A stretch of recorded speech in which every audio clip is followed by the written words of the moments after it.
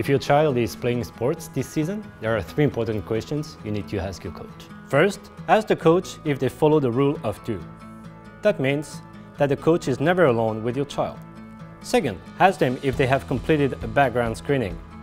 This includes an interview, reference checks, and a criminal record check.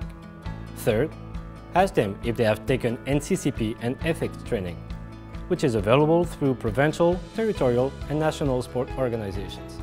These are the 3 steps to responsible coaching. I am Arnaud Litou from Cycling Canada, Paracycling High Performance Manager. To learn more about responsible coaching for a safe, fun environment, go visit coach.ca.